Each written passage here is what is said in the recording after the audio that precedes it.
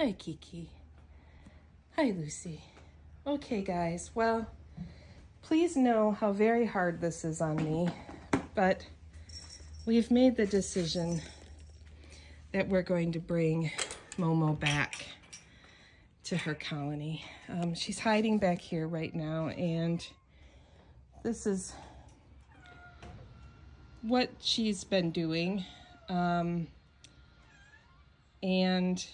if we keep her, I'm gonna come out here for a minute. If we keep her, she's going to become another one of our kind of unadoptable cats. And I could work with her, but it literally can take years.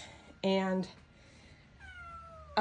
with each cat that we keep that's kind of like Momo, we can't bring another cat in, and I am overwhelmed with calls from people begging for help.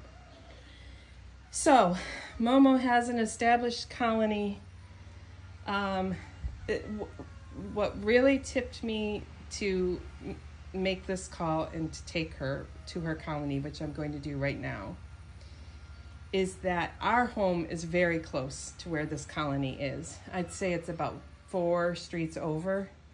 And one of my friends I had dinner with last night and told her I'm so torn, I don't know what to do, said, well, cats have a really good sense of smell.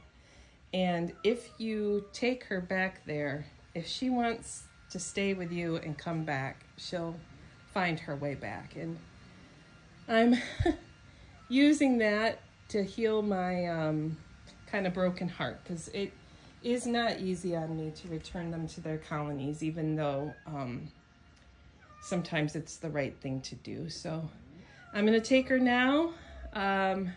That's what we've decided to do. Her ear is clipped, and I'll keep you posted.